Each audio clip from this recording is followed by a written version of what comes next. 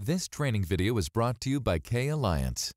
K Alliance is the 21st century's educational corporation, specializing in the most comprehensive enterprise training solutions, ranging from e-learning to instructor-led training. Press play for success. After watching this video, be sure to become a Facebook fan to receive the latest updates, promotions, and course releases. You can also subscribe to our YouTube channel to preview the latest desktop, soft skills, and IT training videos. Menus, toolbars, wizards, and the quick access toolbar, what we're going to take a look at in this lesson. What you'll discover in Project 2010 is it has a nice new interface that you did not have in previous versions of Project. Let's go look at the toolbar area. First of all, across the top here, you now have, I'm going to click this little drop-down arrow. It's called the Quick Access Toolbar, and anything that's currently checked on this drop-down list is going to be available on that Quick Access Toolbar. And you can modify this. All you do is click, and now the New button has been added, and you'll see there's a check mark next to New. Now this is what Microsoft has suggested you will utilize frequently on the Quick Access Toolbar, but in a few minutes we'll look at how you can put anything you want on the Quick Access Toolbar.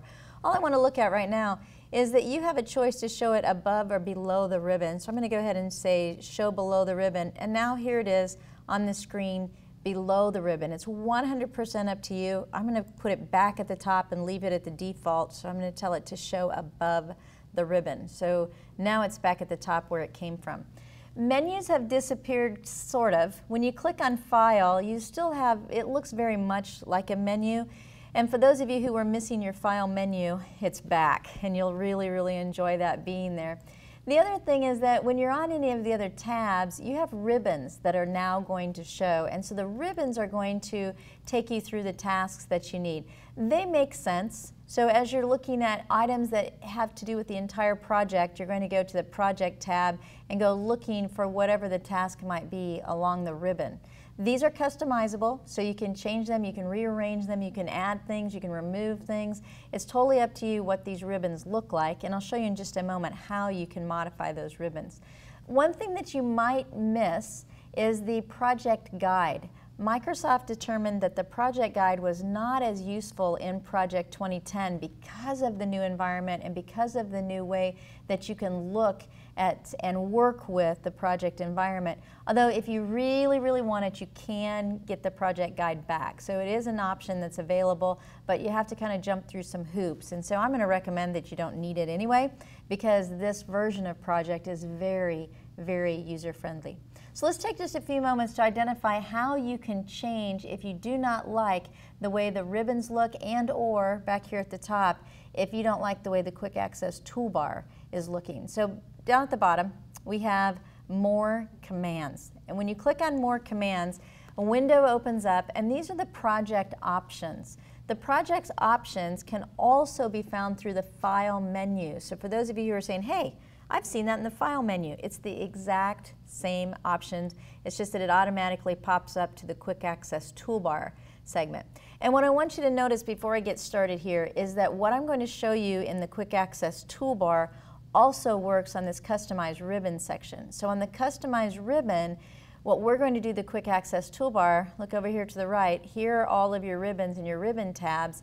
You could be selecting the different tabs and then modifying the different tabs. For instance, this top one is the Task tab, and if I click the plus sign to expand, this is everything on the Task tab. So there's the View group, the Clipboard group, and let me show you what I mean by group. Let me drag this out of the way. Let me see if, oh, it won't let me. I'll have to go to Project for you. Here's the Project tab. And you see there's the Insert group, there's the Properties group, the Schedule group, the Status group, and then there's Reports and Proofing. Those are referred to as groups. So now let's go back in here and let's collapse this one. And there's the project. You see Insert, Properties, Schedule, Status, Reports, and Proofing. All those groups that we just looked at on the toolbar. So then what you would do is you would simply choose the group that you wanted to modify by collapsing or expanding, and you would add buttons into the group. So you would click on the group, and then the add is available. And so what we're going to do in the Quick Access Toolbar would be identical here to customize the ribbons if you were choosing to customize the ribbons.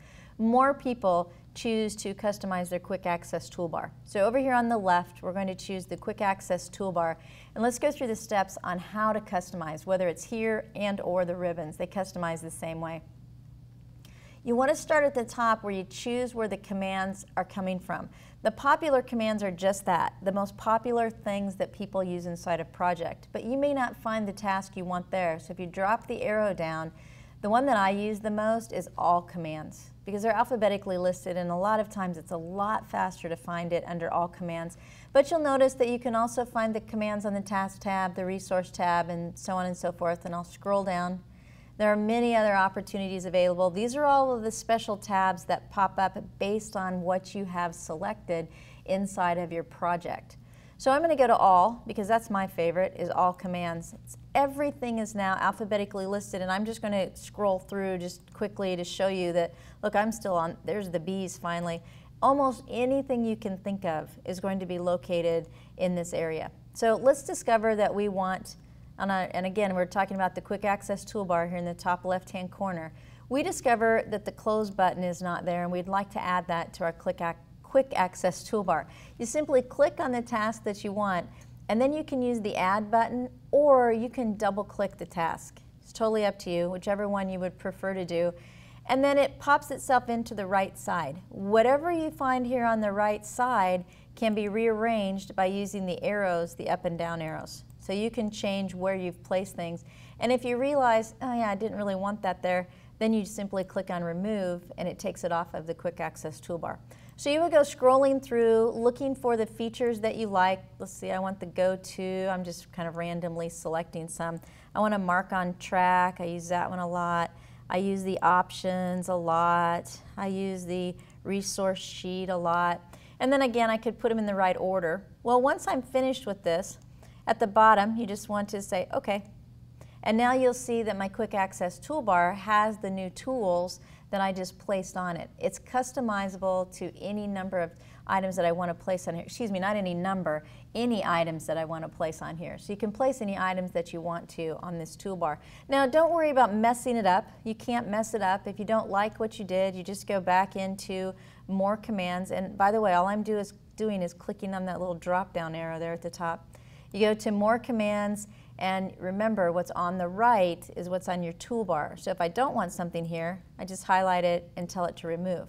Or if you just want to start over, at the bottom here where it says customizations, you can just reset. I want to reset only the quick access toolbar, or I want to reset everything, which would include any ribbons that I've changed. So I'm going to choose reset all customizations, and it says, really, you want to delete the ribbons and the toolbar, quick access toolbar customizations? Yes.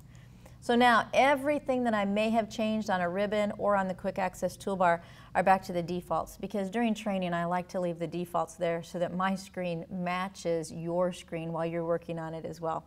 So I'll say okay to this to put away the quick access toolbar modifier, and now I'm back out into my Windows environment, and again, in the real world, when you modify, now you're more ready to start your project because you've set up your tools to work exactly the way that you want them to.